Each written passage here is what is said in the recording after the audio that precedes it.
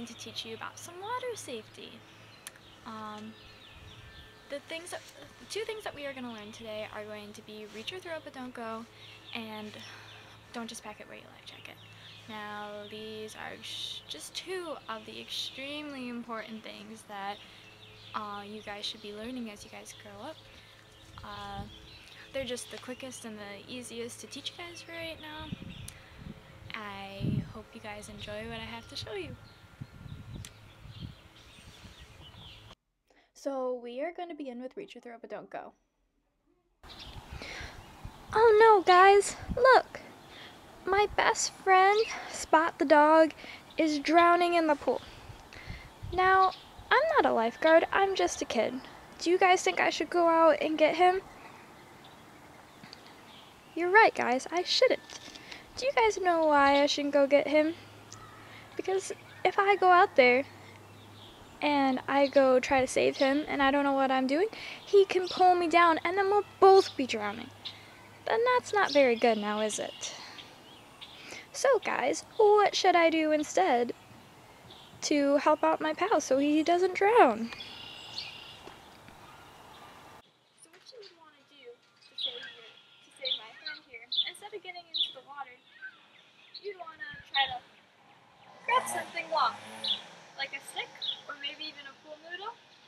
And what you want to do is, if you have something to grab onto by, then try to grab onto it. But if not, get onto your stomach, lay down, scoot to the edge, pull, push out this, and pull the person back in.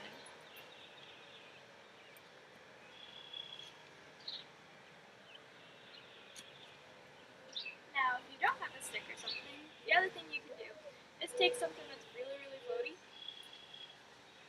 like a life jacket, and throw it up to them so they can swim back to the edge all by themselves. So guys, make sure that we reach your throat, but don't go. Next we are going to learn about don't just pack but wear your life jacket. Okay guys, these are life jackets. Life jackets are personal flotation devices, so that means they can help you when you can't swim. So does anyone know where we might be wearing these life jackets at?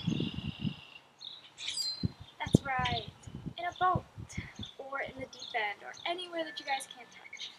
So, these two are the most standard life jackets you can get. Most of the time you're going to be seeing a life jacket like this. Mine are yellow. So, we're going to learn how to put on this life jacket today.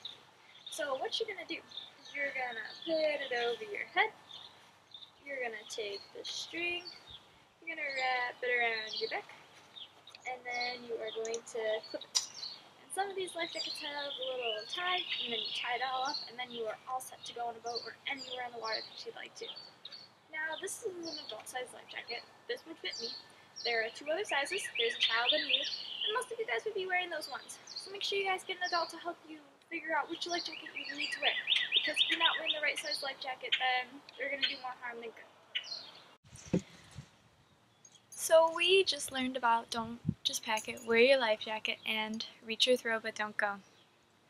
Now, these are two of just the many things that you can learn during swim lessons. Now if you guys get a chance, make sure you go and get some swim lessons done, because it's super duper important and to teach yourself how to swim, because you don't know when you'll be out on a boat or even just thrown into the water by someone.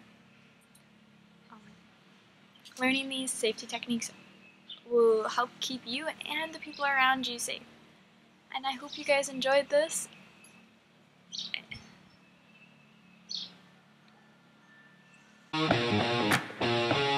Basu!